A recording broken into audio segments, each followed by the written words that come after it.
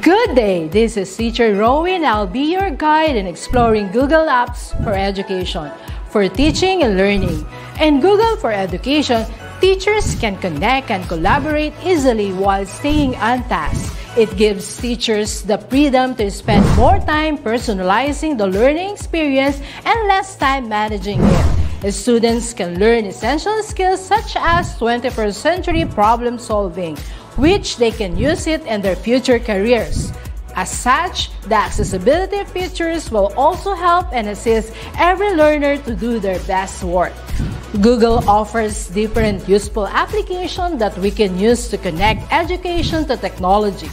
This will help our teachers as a 21st century educators to innovate and find ways on how to make teaching and learning more exciting, engaging, effective, and flexible to the demands of the society. Let's re-explore the education experience by discovering new angles to create, collaborate, and communicate as one. Para sa bata, para sa bayan, at para sa guro. Ang pagkatuto, huwag gawing komplikado. Sulong edukalidad.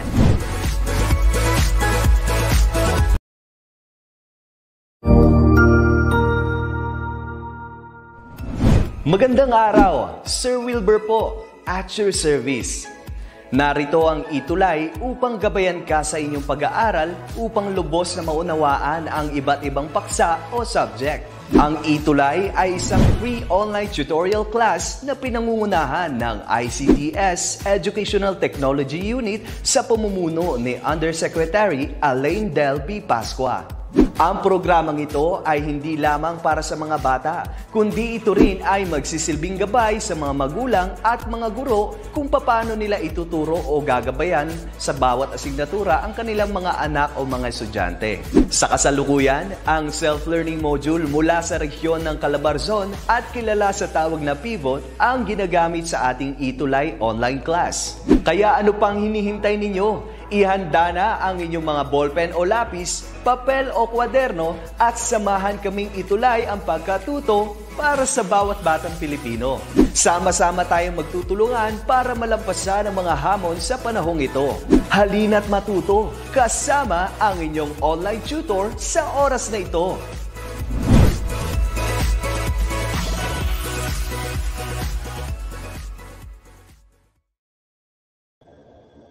Hello mga kaagham, Luzon, Visayas at Mindanao na mga guro, magulang at syempre sa ating mga batang grade 6. Isa na namang makabuluhang pag-aaral ang ating itutulay sa hapong ito.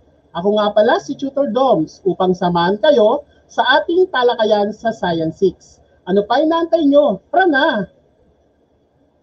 Science 6, Quarter 4, Week 1. The effects of earthquakes and volcanic eruptions. At the end of our tutorial, you will be able to describe the changes on the Earth's surface as a result of earthquakes and volcanic eruptions. So let's feel the flaming lava of a volcanic eruption. So napapansin ninyo meron siyang usok. Okay. So this time, you're going to use that moment for our review. So what are we going to do? We're going to choose the best picture that matches the given simple machine found in the lava. So gagamitin natin ang ating illustration para sa ating review for today. So let's start.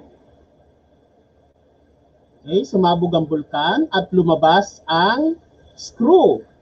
So ready na ang ating mga comment. Ano nga ba ang alin sa mga picture na to ang screw? Is it first picture, yung gulong? Second picture, yung a piece of metal? And the third picture, of course, yung knife.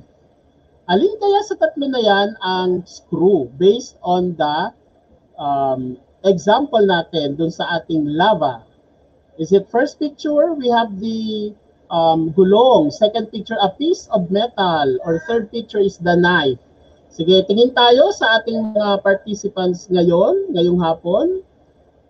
So, narito nga, nandito ang ating mga taga-subaybay mula sa Hagonoy East Central School. Grade 6, si John Cedric Tolentino. Hello, John Cedric. Ayan, so marami nagsasabi.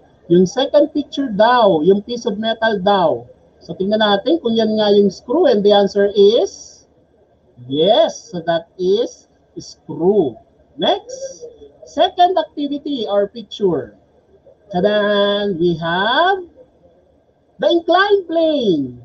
So, alin dito ang inclined plane? Is it the hammer, the stairs, or the seesaw? Alin dyan yung ating inclined plane? Is it the hammer, yung first picture, the stairs, or the seesaw? So, watching from Esperanza Elementary School, Kimby Pitpit. Hello, Kimby. Okay, so the answer for this activity is, it's the stairs. So that is inclined plane. Next, we have another picture coming from the lava, and that is the pulley. Which of the following pictures is the pulley? Yung truck ba, yung barrel, or itong piece of metal na nakasabit na to? Is it first picture, second picture, or third pictures? Alin dyan ang pulley dito sa tatlong picture na to? Okay, so good afternoon, Catherine Trinidad from Bandique, Hagonoy East. Hello, Catherine. Hello. Okay, so the answer for this is, of course, that one, yung object na yan. That is a pulley. Next, another simple machine na nasa laba, it's the wheel and axle. Is it first picture? Second picture? Yan yung paborito na nating mga batang grade 6. And the bottle opener. Alin kaya dyan ang wheel and axle? Is it this one? Second picture? Or the bottle opener? Sagot tayo sa ating comment box. And the answer for this activity is, of course, yung Ferris wheel. That is an example of wheel and axle. Next, another explosion, and we have the first class lever. Which of the following picture is the first class lever? Is it the tweezer, the bottle opener, or yung favorite natin sa art, the scissor? Alin kaya dyan yung first class lever? Hello, Ronessa Cartin. Good afternoon, watching from Diego Silang Elementary School, San Roque Central Elementary School, San Roque District, Davao City. Hello, Ronessa Cartin. Okay, alin daw dito ang first class lever? And the answer is, it's a scissor. So that is the first class lever. How about next activity? Explosion and the... Okay, the third class lever. Is it the tweezer? Bumalik si tweezer. Bumalik din si bottle opener and si scissor. So, syempre, si scissor hindi na siya kasi first class lever siya. So, we have two pictures, the tweezer or the bottle opener. Alin kaya dyan ang third class lever? And the answer is the tweezer. So, that is the example of third class lever. Next. So, let's talk about our picture. Of course, nakita niyo naman we have the volcano.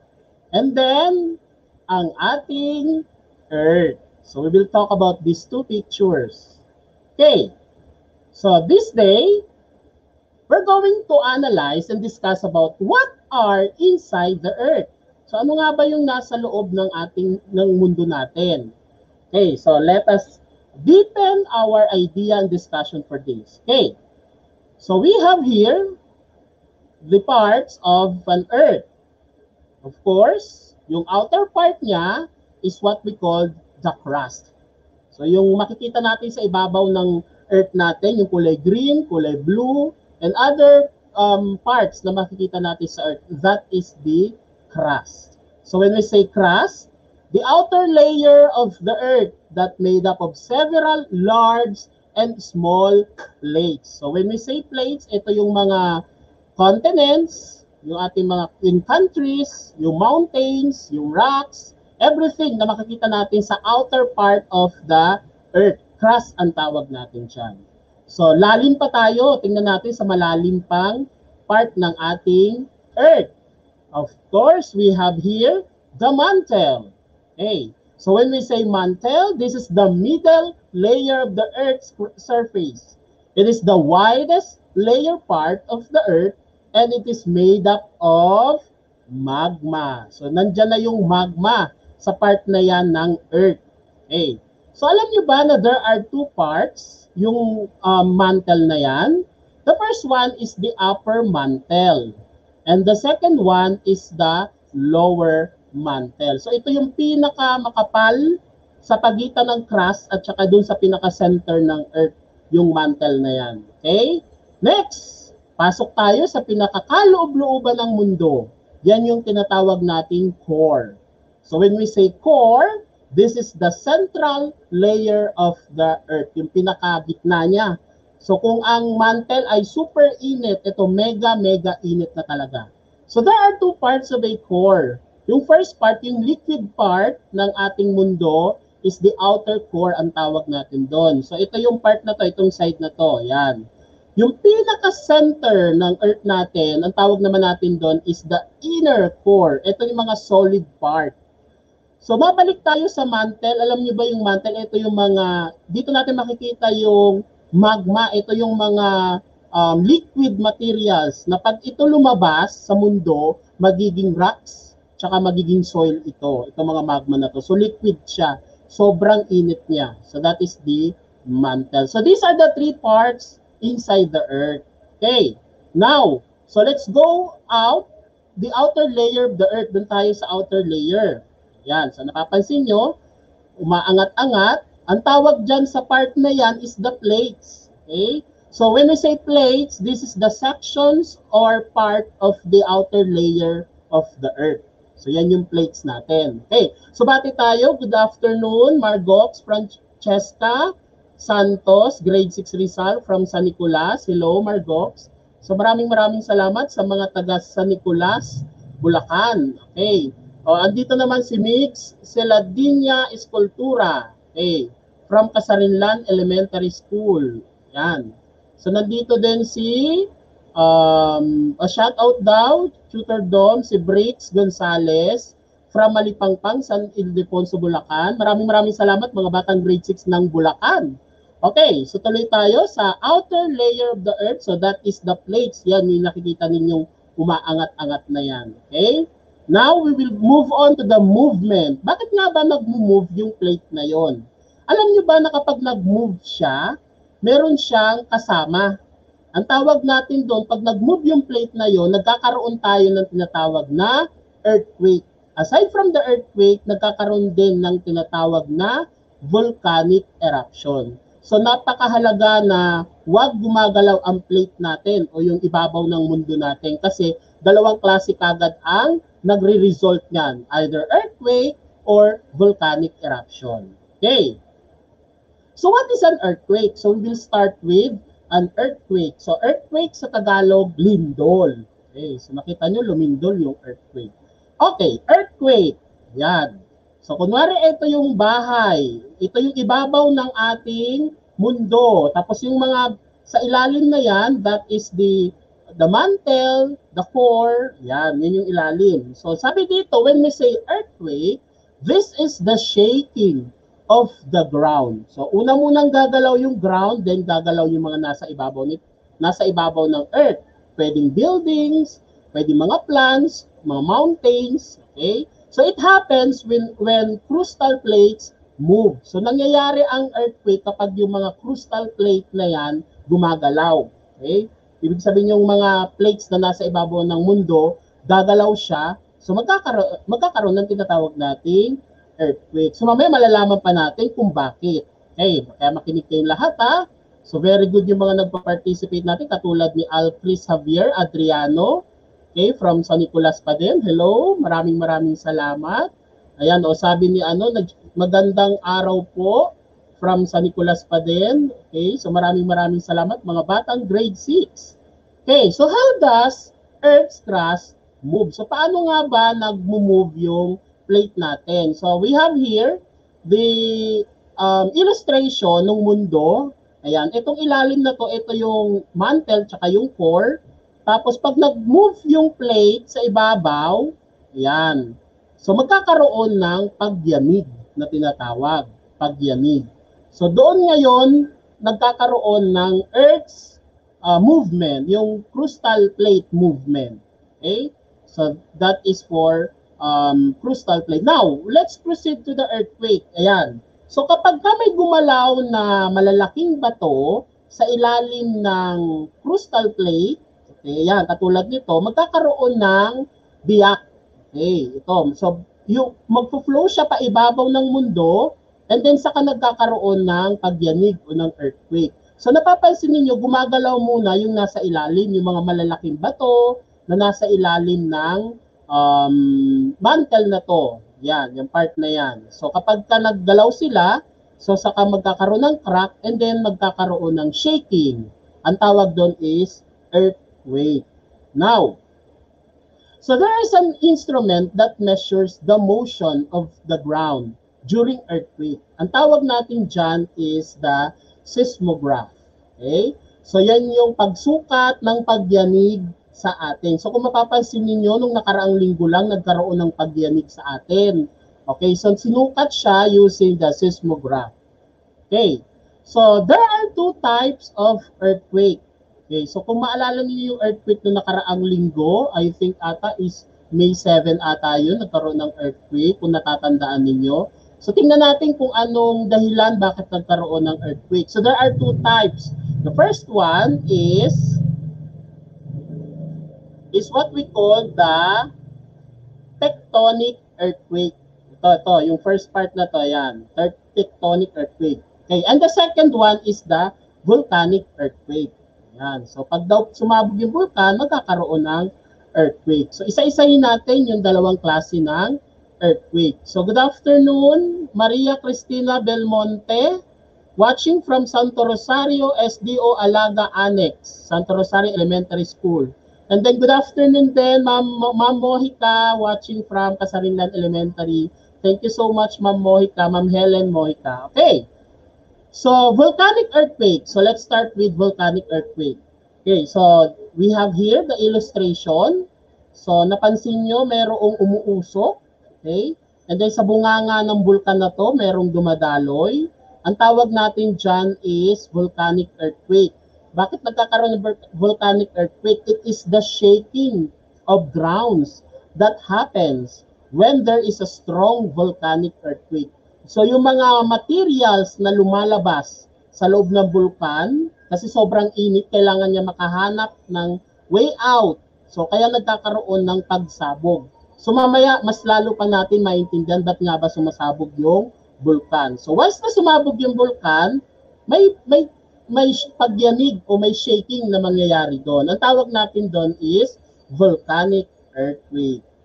Pag naman tectonic earthquake, yan. So we have the tectonic earthquake naman. This is caused by the movement of earth crust or crustal plate. So ito naman yung pag-move ng mga malalaking bato na nasa kailalim-ilaliman ng ating mundo. So kapag nagkaroon ng pagyanig, pag galaw ng mga malalaking bato na yun sa ilalim, magkakaroon ng tinatawag na tectonic earthquake. So, let's start with the tectonic earthquake. So, paano nagkakaroon ng tectonic earthquake? So, ang tectonic earthquake, nangyayari siya above the ground, okay? O kaya sa ibabaw ng mundo, or sa ilalim ng tubig, beneath the ocean. So, alam niyo naman na kapag merong beneath the ocean earthquake, so ang susunod niyan is another disaster. Pagka merong earthquake sa ilalim ng tubig, ano susunod na disaster na mangyayari? Pag nagkaroon ng pagyanig sa ilalim ng tubig, yes, magkakaroon ng tinatawag na tsunami. O yung pag-angat ng tubig mula sa ocean papunta sa lupa. So yun yung pinaka nakakatakot na part, lalo na dun sa mga nakatira sa gilid ng dagat or ng Pacific Ocean. So pag nagyanig o nagkaroon ng earthquake sa ilalim ng tubig, So lahat ng tubig na nasa ocean pupunta ngayon sa ibabaw ng lupa. Yes, sabi ni Pamela Ertisa, opo, nakakatakot po yun. So yan, mag-iingat tayo. Okay, next. Punta tayo sa how does the strength of an earthquake can be described? So paano ba natin nakikilala yung lakas, yung hina ng isang lindol? So may mga panukat tayong ginagamit. Okay? Una, yung tinatawag nating magnitude of an earthquake. So siguro naririnig niyo na yung magnitude. At saka yung isa naman yung tinatawag na intensity. So kung madalas kayo nanonood ng TV, katulad kay Kuya Kim, pagka merong pagyanig o pag-earthquake sa atin, lagi kagad niya binabanggit yung magnitude tsaka yung intensity. So ano nga ba yung pagkakaiba ng dalawa? So when we say magnitude, refers to the amount of energy released by an earthquake from its focus. Gaano ba kadami na energy na bibinigay ng pagyanig na yon. So yan sinusukat niya ng seismograph. Yan. So mamaya makita natin ano yung focus ng pagyanig na yon. Okay, then we have the intensity. Ang intensity naman, ito naman yung effect of an earthquake. Gaano naman kalala yung ibinigay niyang damage. So yun yung intensity na tinatawag. Ulitin natin pag magnitude, gaano kalakas yung iniyanig ng earthquake. Pag naman intensity, gaano naman kalala ng epekto ng pagkasira, okay, sa ating mga kagamitan or sa ating mga properties. Okay, so that is magnitude and intensity. So paano nga ba sinusulat ang magnitude tsaka intensity? O sabi ni Kuya Kim, pag magnitude daw, sinusulat siya into decimal places. Halimbawa, 9.3 magnitude, 1.8 magnitude, 4.5 magnitude. So decimal number. Pag naman intensity, we use the Roman numerals. Halimbawa, intensity 3, intensity 4. Okay? So tandaan natin pag sinabing magnitude, gaano kalakas yung yanig. Pag sinabi naman intensity, gaano kalala yung epektong ibinigay nung yanig na yon. Okay, so that is for magnitude and intensity. So punta tayo sa focus, kung maalala ninyo dun sa tectonic earthquake. Ayan. So when we say focus, in measuring the magnitude of an earthquake, locate the focus of it. So para makuha daw natin yung magnitude niya, kailangan alamin natin kung nasaan yung focus niya. Ayan. So mapapansin ninyo, when we say focus, this is the break in the ground caused by the pressure of the moving rocks. This is where earthquake originates. So dapat inaalam ng mga tumitingin na tao sa earthquake kung nasaan yung focus niya. So kung tulad nito, ang focus niya nandito, dito nag-start yung pagyanig niya, so paggalaw ng bato. So nung gumalaw siya, nagkaroon ngayon ng crack. Doon sa ibabaw na yan, ang tawag na dyan is the epicenter. So kung maalala ninyo yung pinakamalalang nangyari dito sa Pilipinas, sa Bohol. So yung Bohol, yung lugar ng Bohol, nandun yung epicenter. Kasi sa ilalim nun, nung probinsya ng Bohol, nandun yung focus. Nandun yung paggalaw ng bato sa ilalim ng lupa. So, kaya yung epicenter ng paglindol na yon ay nasa Bohol. Doon nag-start yung earthquake. Tapos naramdaman na lang natin dito sa ating lugar sa NCR. Okay? So that is epicenter and focus of an earthquake. Tectonic earthquake. Now, let's proceed to the magnitude. So when we say magnitude, this is the amount of energy released by an earthquake. Okay, so meron tayong ginagamit na panukat. Ito, we have here 0 to 9. Okay, so actually 9 yung pinakamas mataas na so far na na-record pa lang ng mga volcanologists. Pag 0 to 3, ayan, 0 to 3, not felt pa lang muna yan. Ibig sabihin, ang nakakaramdam pa lang yan is yung seismograph natin. So 0 to 3. Pagdating ng 4, andyan na yung minor. Medyo damdam na ramdam na natin yung magnitude niya. Lalo na pag 5, sa small na siya. Pag 6 naman, nasa moderate na yung kanyang pagyanig. Pero pag nag-start tayo ng 7, tsaka ng 8, nandiyan yung strong and major. So saan ba galing itong panukat na ito? Ang tawag natin dyan is the Richter scale. Ano ba yung Richter scale? It is the use to measure the magnitude of an earthquake na ginawa ni Charles F. Richter. So si Charles F. Richter is an American volcanologist. Siya talaga yung nag-aral tungkol sa pagyanig ng ating mundo. So ito yung kanyang classification, magnitude na tinatawag, yung pagsukat. So alam nyo sa atin sa Pilipinas, ang isa sa inaabangan na sana wag mangyari yung 8.5 magnitude na paglindol. Ito yung major na paglindol. Na so far, sa awa ng Diyos, sa tulong ni God, hindi pa siya nangyayari. So nandito pa lang tayo sa 4 at saka sa 5. Papunta tayo sa 6. Yan. 6 magnitude. Next. So in the Philippines, sa bansa natin, the government agency responsible for earthquake and volcanic eruption, of course, alam nating lahat yan, yung Department of Science and Technology, the PHIVOLCS, sila yung mga taong nag-aaral tungkol sa pagyanig or earthquake na tinatawag. So when we say PHIVOLCS, this is the Philippine Institute of Volcanology and Seismology. Yan. So, thank you so much, Sir Jester, pagtaliwagan. Maraming salamat, Sir Jester. Idol kita, sir. Yan. So, next. So, we have the intensity. So, tapos na tayo sa magnitude. So, punta naman tayo sa intensity. So, di ba sabi natin, pag sinabi natin intensity, refers to the effects of the earthquake as shown in the destruction of buildings, infrastructures, crops, as well as the number of casualties. So, nasusukat yung intensity ng isang lindol depende sa sira niya.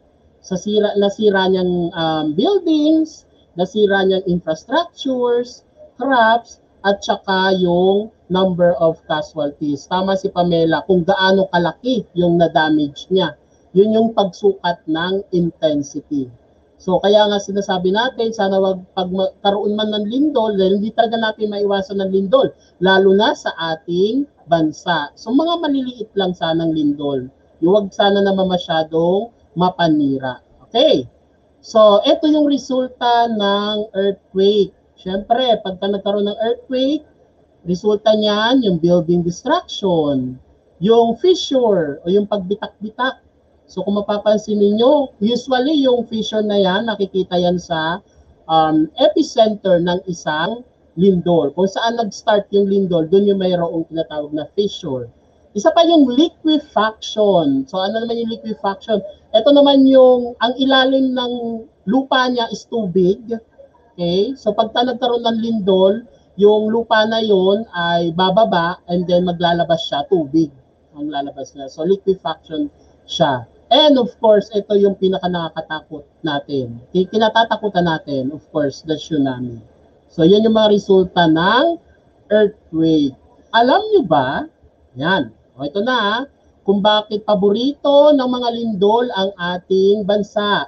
It is 25,000 miles chain of volcanoes and seismically active sites of earthquake and volcanic eruption, o yung tinatawag nating Pacific Ring of Fire. Alam nyo ba na ang Pilipinas sa kasamaang palad ay kasama sa tinatawag na Pacific Ring of Fire, o yung tinatawag natin yung magkakadugtong na bulkan. Napapalibutan tayo ng mga magkakadugtong na bulkan na yan. Okay. So yan yung Pacific Ring of Fire. At kasama ang Pilipinas dyan. Kaya mapapansin ninyo, buwan-buwan, taon-taon, may lindol ang ating bansa. Kasi hindi natin talaga maiwasan yun. Okay? So now, so we will now proceed to the volcano. So kasi tayo sa earthquake. Punta tayo sa volcano.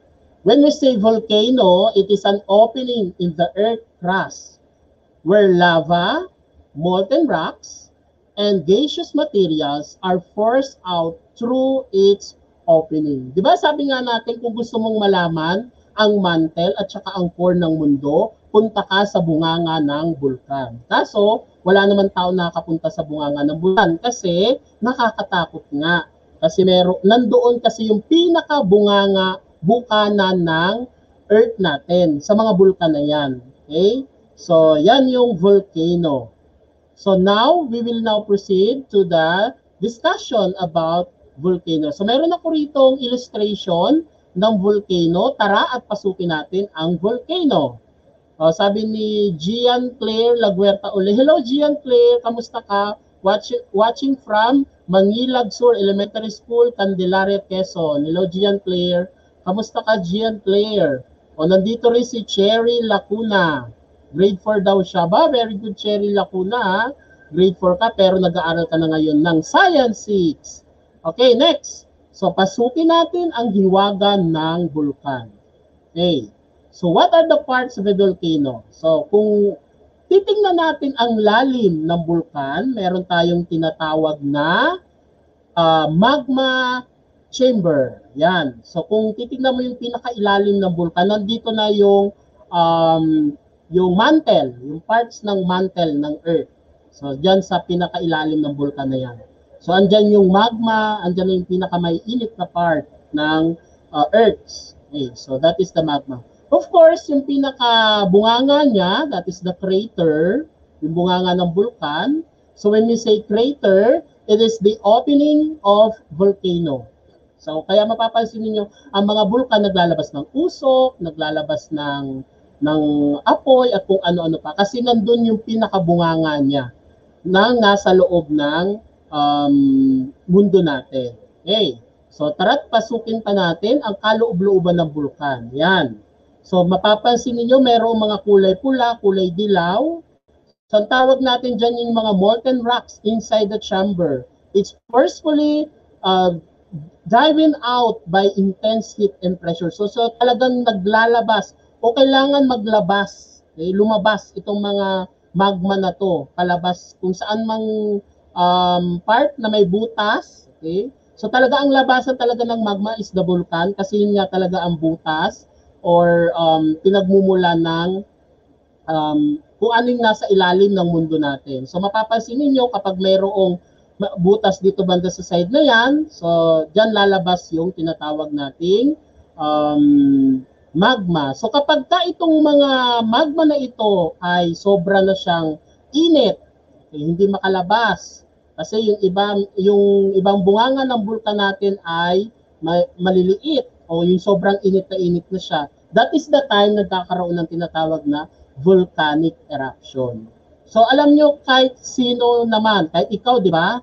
Kunwari ikaw, sobrang init ka na. So syempre hahanap ka ng paraan para maka-experience naman ng lamig. So ganun din yung mga magma na nasa loob ng bulkan. So kailangan nilang humanap ng na malamigan sila.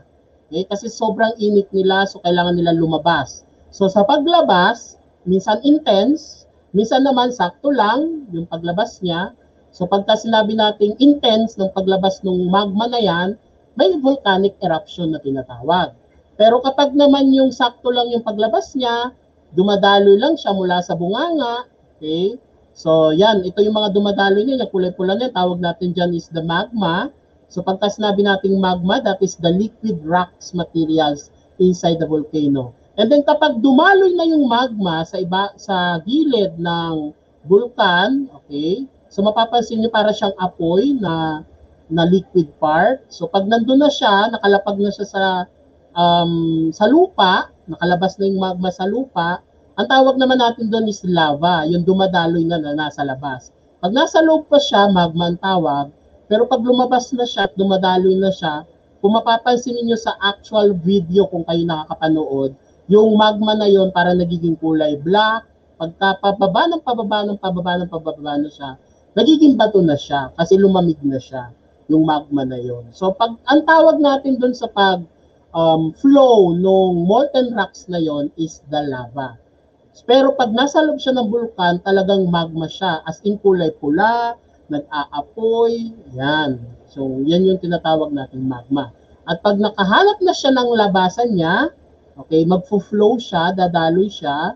Okay, so yung pagdaloy na yon ng magma na yon, that is lava ang tawag natin dyan. Okay, so bati tayo, Patricia Nelmida, watching from Toledo City Division. Hello, Patricia.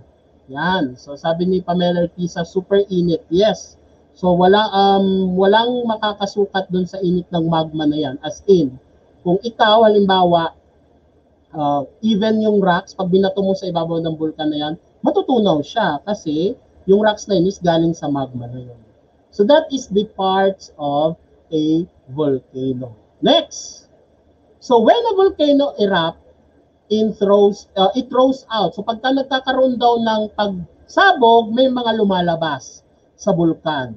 Okay, ano yung unang lalabas sa bulkan? Nandyan yung lava.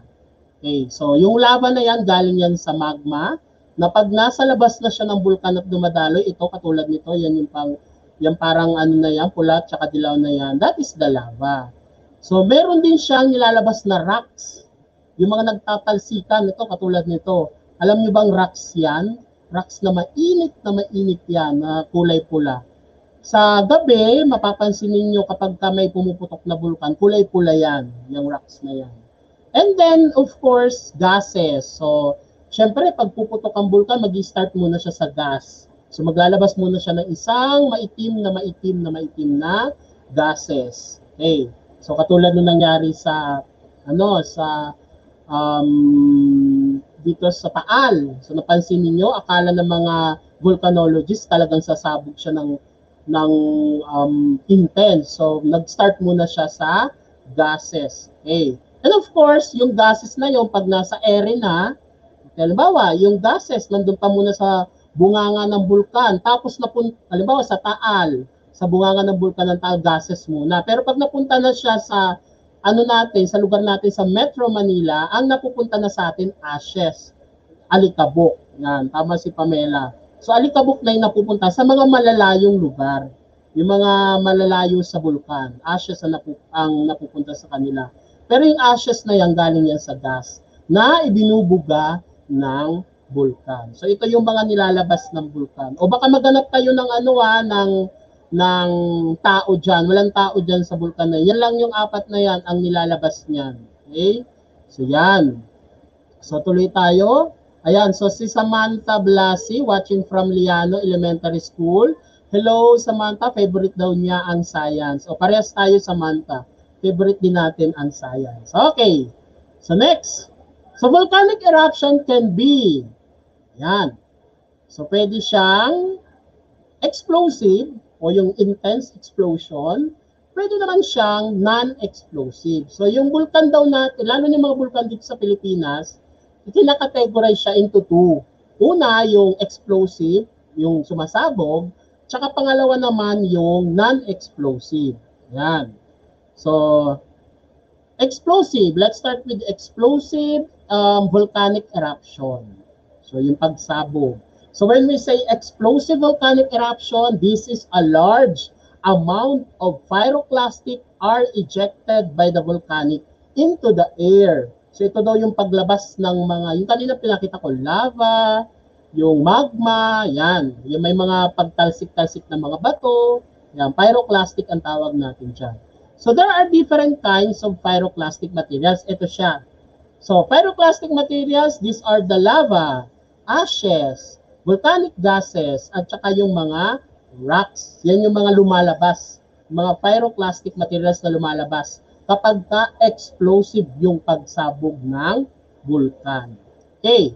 Meron naman tayong tinatawag na non-explosive. Kapag ka non-explosive, yun yung lava lang. Di ba yung kanina, yung dinemo kanina sa illustration, yung sakto lang yung paglabas ng lava, lava just flows out of the crater and gaps of the volcano. This kind of eruption happens when there is less pressure in the magma chamber. So kapag hindi naman masyadong mainit at sakto lang yung paglabas ng mga magma papunta sa bunganga ng bulkan, non-explosive ang tawag natin doon. At kung sakali man na hindi maiwasan yung mga bulkan dito sa Pilipinas, sana non-explosive lang para hindi siya masyadong mapanira ng mga ari-arian. Okay, so there are different stages of volcano. So tingnan natin kung ano nga bang meron tayong volcano dito sa stages na ito. Una daw, meron tayong tinatawag na active volcano. Yan, nakangiti siya. Ibig sabihin, lagi siyang pumuputok na bulkan. Yung pangalawa naman, we have the dormant volcano. Yan, yung sakto-saktuhan lang, chill-chill lang na volcano. At syempre, yung isa, yung extinct volcano. Hindi natin alam, volcano pala siya. Extinct volcano. Okay, isa-isay natin. Let's start with the active volcano. So pagka sinabi nating active volcano, it is the currently erupting or showing regular sign of activity like earthquakes and significant gas emission. So ito raw yung madalas na sumasabog na bulkan. Napaka-active niya. Parang nakainom siya ng tsaa at saka ng kape kasi lagi siyang sumasabog. Yan. So sabi ni ETUlay. Hello, Riley. Hello po. Hello. Watching from Cebu City Central School. Hello. Ayan, si Cyrus. Nandyan din si Cyrus. Gabriel Ortiz. So, yan. Yan yung active volcano. Alam nyo ba na active volcano has a record of eruption within 50 years. So, nagiging active siya within 50 years. So, kapag active siya, within 50 years, lagi siya magpuputok. Okay? So, hindi siya pwedeng hindi pumutok. Yun yung mga active volcano.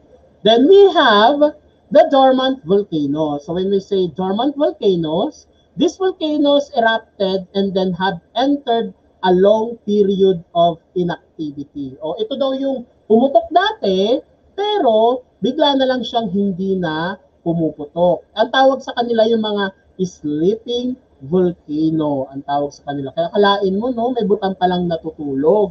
Alam nyo ba na mas nakakatakot yung mahabang pagkakatulog ng isang bulkan kasi pag ito ay pumutok, as in talagang madaming kanyang masisira.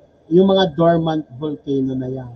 Okay, so ito yung pumutok dati, tapos biglang hindi na siya naging active. Ang tawag sa kanila is dormant volcano. And then yung last natin, extinct volcano. Volcanoes that have not shown sign of activity for a long period of time and has no record of volcanic eruption in the past 1,000 years. Okay. So ito naman daw yung volcano na never pang pumuputok. Pero volcano siya. So ang tawag sa kanya, extinct volcano. Okay? So that is the third classification of stages of volcano, yung extinct volcano. Okay. So these are the causes of volcanic eruption. O, ano daw yung mga dahilan ng ano yung pagkakaresulta pagka nagkakaroon ng volcanic eruption? Of course, maapektuhan yung mga animals na nasa paligid ng bulkan, katulad ng nangyari doon sa Taal. Napansin niyo yung mga iba't ibang klase ng hayop doon na halos naligo na sa ashes. Okay, so maliban sa animals, of course, sa plants, sa tao, syempre, number one dyan, yung tao na apektuhan. Tsaka yung mga properties, yung mga pag-aari natin. So alam nyo, ang pagpumutok ang bulkan, walang sinasanto yan. Mayaman, mahirap, lahat ay maapektuhan. Okay, so these are the effects of volcanic eruption. Yan, punta tayo dito sa sali kayo sa laro natin na good and bad. So mag-okay, tsaka magta-thumbs up and thumbs down kapag ito ay good effect, thumbs up. Pag bad effect, thumbs down. Okay? So si Rain Jamier Lopez, good afternoon po. Watching from Hagonoy. Hello, Rain. Si Marie Chris Irish Silvestre, watching from Malino Elementary School. Hello mga bata, maraming salamat sa inyong pagpa-participate. O, punta tayo rito Good, kapag good effects sa volcanic eruption. So alam nyo, kahit may volcanic eruption, may good effect din siya. Tapos bad effect naman, kung yung sentence na yon nagtumutukoy sa bad effects sa volcanic eruption. Let's start. Okay, during volcanic eruption, very hot lava flow can burn anything in its path. So pagka daw nagkakaroon ng volcanic eruption, yung lava na yon, pag yung dumaloy kahit saan, masusunog daw yon. Is it good or is it bad? Bad effect. Is it good effect? Good ba sa atin yung volcanic eruption na yan?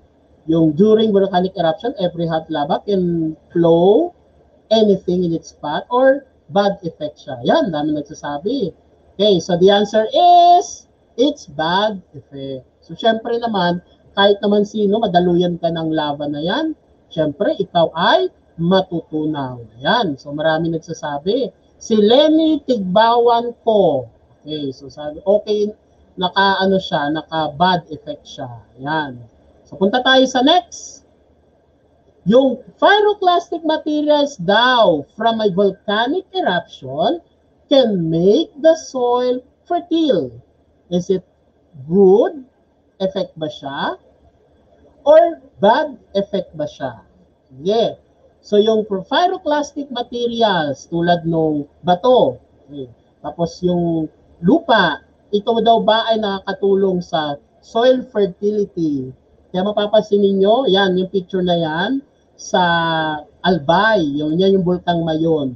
So once na pumutok yan, after pagputok niyan, syempre merong sira, pero yung mga iniwan niya na mga materials tulad ng bato, ng mga buhangin, nagiging fertile. Is it good or bad daw siya? And the answer is, it's good effect. So nakakatulong din sa mga tao after ng volcanic eruption. So yung mga pyroclastic materials na nilabas ng bulkan, yan, nakakatulong siya sa tao. Lalo na sa lupa, nagiging fertile yung lupa niya dahil dun sa mga pyroclastic materials. Okay, next. The mud flow or lahar can cause landslide, flooding, and immense damage to buildings and farms. Is it bad or good? The mud flow or lahar can cause landslide, flooding, and immense damage to buildings and farms. So kita-kita niyo naman, no? Immense damage to buildings and farms. So the answer is, it's a bad effect. Bad effect. So very good si Cyrus Ortiz. Bad po. Ayan, congrats Cyrus. Next. Number 3, volcanic ash and dust released in the air can irritate the lungs and cause health problems. So nakita niyo yung picture, oh. Ito kalsada to. So may makita kayong dapat kung walang ash yan, dapat nandyan yung mga guhit ng kalsada, lalo na ito mga tao. So puro na sila puti, pare-pares na sila ng kulay. Is it bad ba yan or good effect? And the answer is, it's a big bad effect. Yes, bad na bad talaga siya. Next, the heat inside the volcano can cause gases to come out through the holes or vents called fumaroles. Okay, these fumaroles can provide geothermal steam to generate electricity. So, alam niyo ba itong mga gases na ito na lumalabas sa mga part ng bulkan ay nakakatulong daw to generate electricity? Is it good or bad? Sulat tayo sa ating comment box. Okay. So, yung heat inside the volcano daw can cause gases to come out through the holes or vent called fumaroles. Okay. So, yung fumaroles na yan ay generate niyan ang electricity. Kung mapapansin niyo yung electricity natin. Is it good or bad? And the answer is, it's good. Okay. So, nakakatulong yung mga usok na lumalabas sa may bulkan na yan. Kasi yan ay nagbibigay ng electricity. Yun yung mga sinusuplayan ng mga malapit sa bulkan. Gumagamit sila ng tinatawag na geothermal electricity. Okay. Next. A very strong eruption can also trigger earthquake. Is it bad or good? Yun daw ba yung lakas ng pagyanig ay nagiging cause daw siya ng strong eruption? Siyempre, basang-basa naman at nakita niyo naman, it's a big bad effect. Okay, so, masamang epekto. Then, we have eruption can also produce industrial materials like pumice and sulfur. O alam niyo ba itong pumice? This is a kinds of rocks na pang-kinis na mga na metal or ng same ng parehas na bato, pang-kinis yan. At pwede rin siyang panghilod. Itong klaseng bato na to. At alam niyo ba, ito ay galing sa magma na lumabas, nag-flow sa ibabaw ng bulkan, naging lava, tapos paglapag niya, naging bato na siya. Yan, pumice ang tawag yan. Tapos ito naman sulfur na ginagamit sa posporo. Is it good or bad effect? And the answer is, it's a big good effect. So nakakatulong yung mga materials na yan para sa ating industrial product natin. Okay, then the rocks from volcanoes also help scientists study the interior of the earth. So ito daw ba mga nakikita ng mga scientists natin na mga bato na galing sa bulkan? Is it good or bad?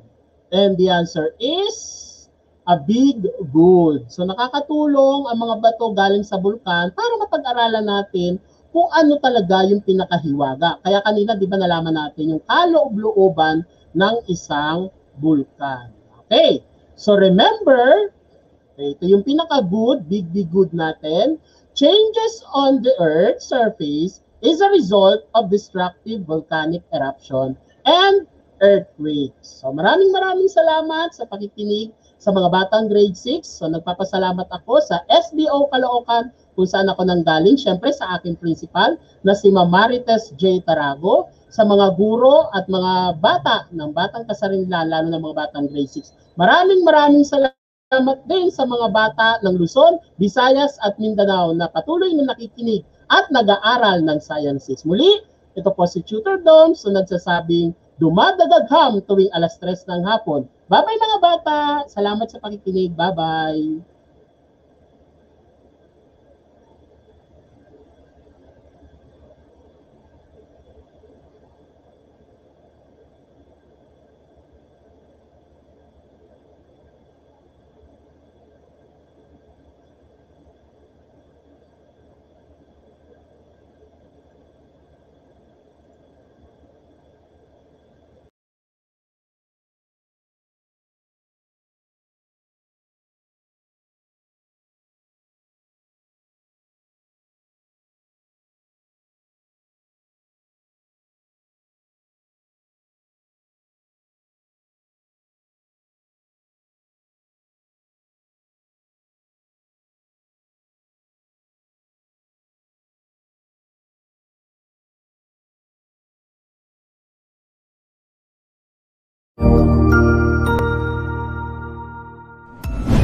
Sigurado ako na marami ka na namang natutuhan sa ating ETUlay tutorial session ngayong araw. Tandaan, ito ay hindi lamang para sa ating mga mag-aaral, kundi pati rin sa ating mga minamahal na guro at mga magulang na kaagapay natin para maituloy ang pagkatuto sa kabila ng nararanasang pandemya. Patuloy ding sumubaybay sa DepEd TV para sa mga araling ginawang video episodes. Mapapanood ito mula Lunes hanggang Sabado, alas 7 ng umaga hanggang alas 7 ng gabi sa inyong mga telebisyon.